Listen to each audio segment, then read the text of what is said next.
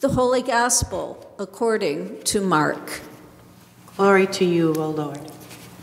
Jesus began to teach them that the Son of Man must undergo great suffering and be rejected by the elders, the chief priests, and the scribes, and be killed, and after 3 days rise again. And he said all this quite openly. And Peter took him aside and began to rebuke him. But turning and looking at his disciples, Jesus rebuked Peter and said, "Get behind me, Satan, for you are setting your mind not on divine things, but on human things." Jesus called the crowd with his disciples and said to them, "If any want to become my followers, let them deny themselves and take up their cross and follow me. For those who want to save their life will lose it, and those who lose their life for my sake and for the sake of the gospel will save it. For what will it profit them to gain the whole world and forfeit their life? Indeed, what can they give in return for their life? Those who are ashamed of me and of my words in this adulterous and sinful generation, of them the Son of Man will also be ashamed when he comes in the glory of his Father with the holy angels." The Gospel of the Lord. Praise to you, O Christ. Historian Douglas Brinkley writes, "Usually one day in a century rises above the others as an accepted turning point or historic milestone. It becomes the climactic day or the day of that century."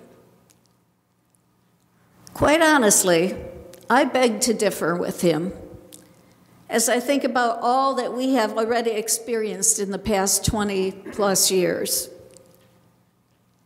9/11 was a huge turning point for our country. This pandemic has been a history-making event on multiple levels. January 6th of this year, another day that will be remembered in infamy, marks what is sure to be another turning point in our country. And I have a feeling there will be more turning points on the horizon before this century comes to an end. Points in time that will bring about major change and cause us to move in different directions. Turning points cause global change, change within an entire culture, or if the turning point is in one's own life, it can cause us as individuals to change the direction we are going. I know this because I have experienced personal turning points in my life, and the fact that I am here today is the result of some of those turning points. In today's readings, we find people facing life-changing turning points. In our reading from Genesis, God establishes the covenant with Abram and tells him he will be the father of many nations. Even though Abraham is already 99 years old and does not yet have any children. Now think about it. What a surprise. As my friend says, old Abe was more ready for the nursing home than for the maternity ward. Yet, God makes it clear to Abram and Sarai that they will become parents. This is truly a turning point, and God marks this event by giving them new names.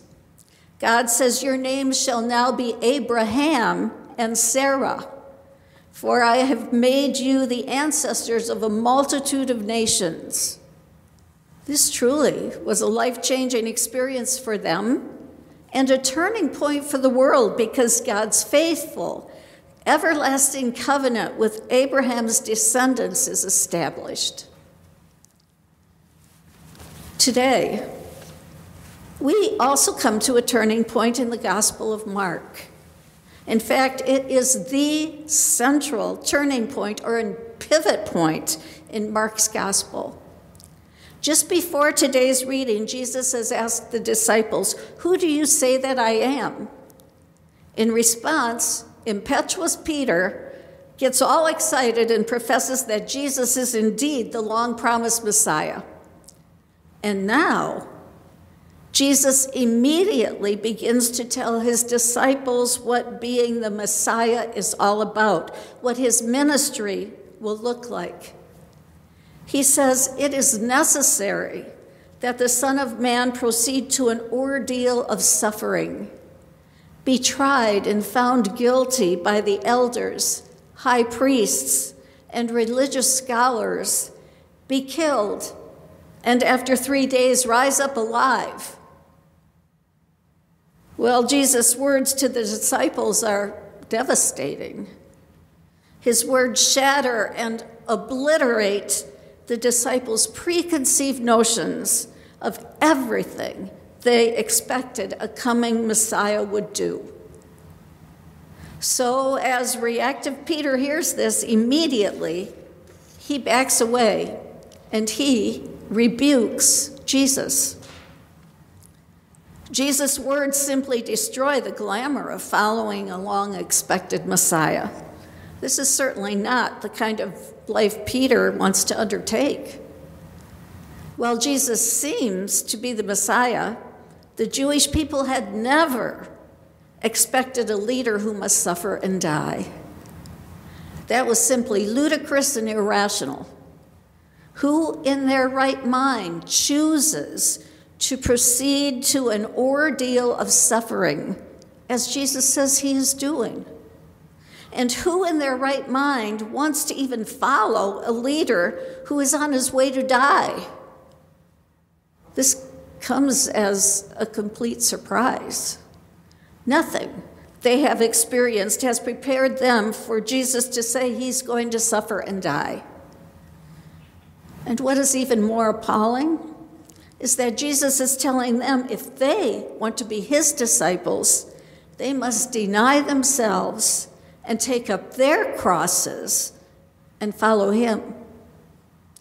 No, this is not what they had hoped for. Now, lest we judge Peter too quickly, we need to take a serious look at ourselves. Jesus' words are just as hard for us to hear. You see, most of us choose religion and come to believe things deeply because we feel they are good for us. We like a religion that makes us feel good. We like a faith that fits our comfortable recreational lifestyles. We like a faith that makes us feel happy, loved, at peace, and free from the challenges of life around us. In other words, we want a religion that will make us healthy, wealthy, and wise.